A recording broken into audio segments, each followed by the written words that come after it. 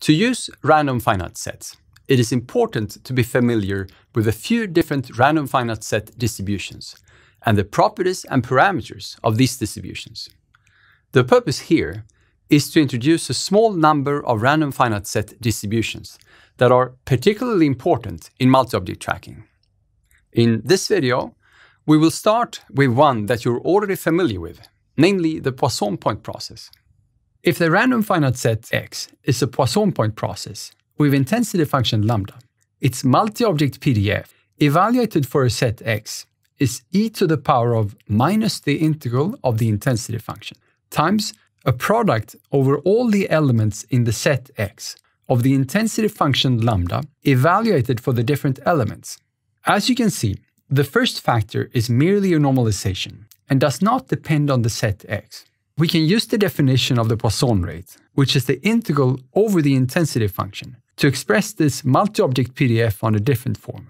If we denote the elements of the set as x1 to xn, the multi-object PDF is e to the power of minus the Poisson rate times the product over I from 1 to n of lambda of xi. By the way, you may recall that we derived an expression for Poisson point process densities when we presented clutter models for single object tracking. That expression was for an ordered density and resembled the expression presented here, but contained a factor 1 divided by the cardinality of x factorial, that is, 1 divided by n factorial. The new expression is instead for a multi-object PDF. The fact that it does not contain a factor 1 divided by n factorial matches the relation between ordered PDFs and multi-object PDFs, mentioned in the video about multi-object PDFs. Poisson point processes are often used to model various different variables in multi-object tracking. For instance, we have already used it to model false detections and clutter detections, and it is the only model for this that we consider in this course. From now on, we also use it extensively to model the appearance of new objects in the prediction step. It is also commonly used to model the set of object measurements that we observe from an extended object, but we only touch upon this briefly in this course. In the previous video, we learned how to derive the cardinality PMF of a random finite set, and used it to derive the cardinality PMF in a trivial example. Now that we are given the multi-object PDF of a Poisson point process, we can use it to derive its cardinality PMF. The probability that X contains n elements is 1 divided by n factorial times the integral over all sets with cardinality n.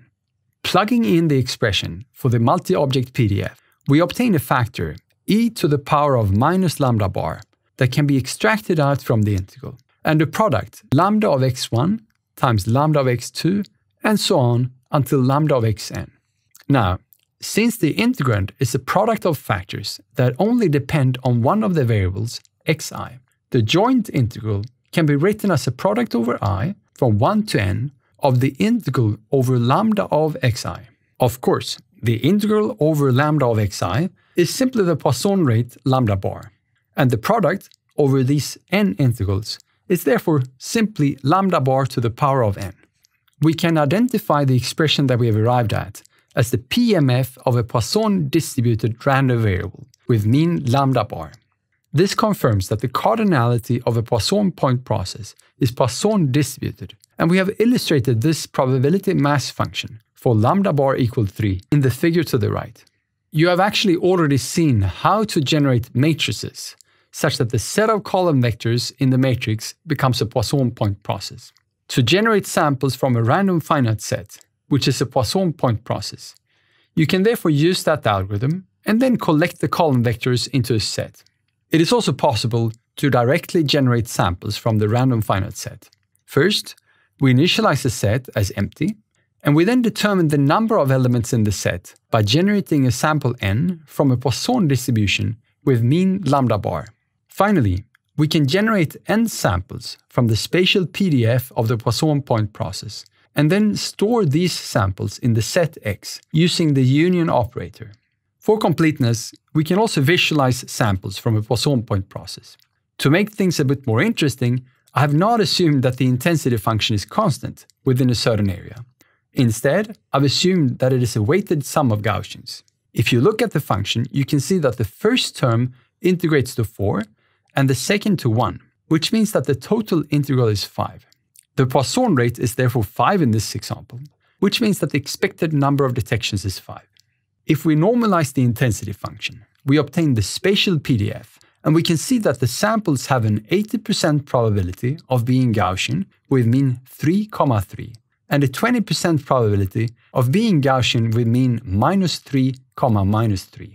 To generate a sample from this spatial distribution, we first randomly select which Gaussian density to draw our sample from, and then generate a sample from that Gaussian. Looking at samples from this Poisson point process, we can see that the number of elements varies significantly. As expected, we obtain more points in the circle centered around 3,3 than in the other circle. In difference to earlier visualizations, the points are not indexed, since we simply view them as elements in a set. Poisson point processes have a number of interesting properties, but I will end this presentation here, since you have already seen this process before. By the way, we generally use the terms point processes and random finite sets interchangeably, and you may sometimes hear us say Poisson random finite set instead of Poisson point process.